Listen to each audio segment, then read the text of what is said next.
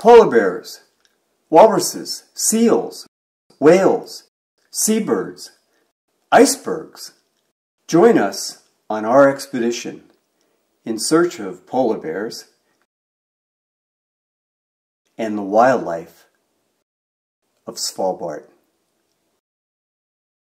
Located far above the Arctic Circle, Svalbard can truly be called the Galapagos of the North Atlantic. Despite the harshness of this land, wildlife is tame and relatively common.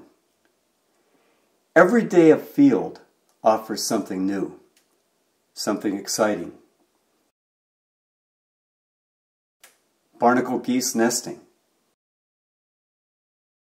eider ducks, northern fulmars.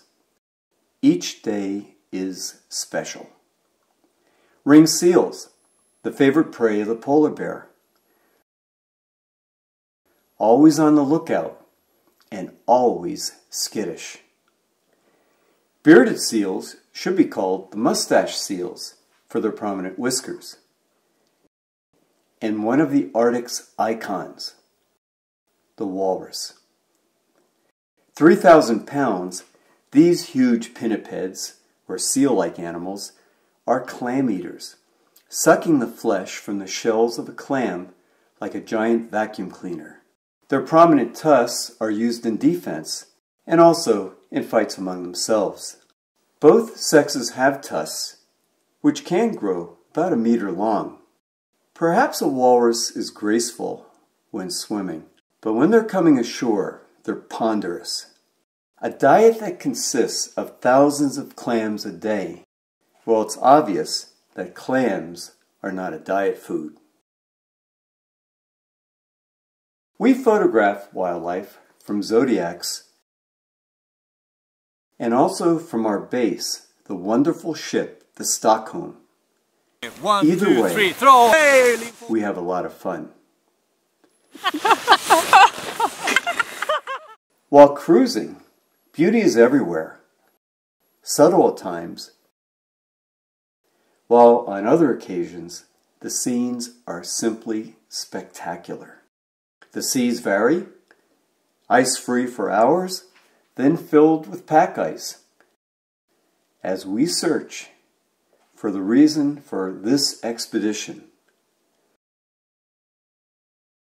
The polar bear, Ursus maritimus, the sea bear.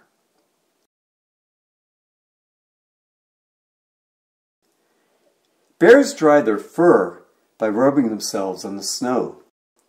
It's effective, but it also looks like it's a lot of fun. A male bear, like this one, may spend nearly its entire life on water.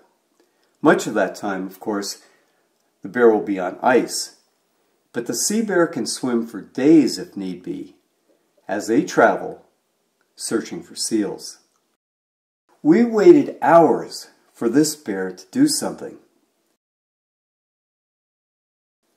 But then it performed, and a bear that we originally named Cheeky because of a spot on its cheek, we christened the circus bear for the performance that it gave us over the next nearly 3 hours.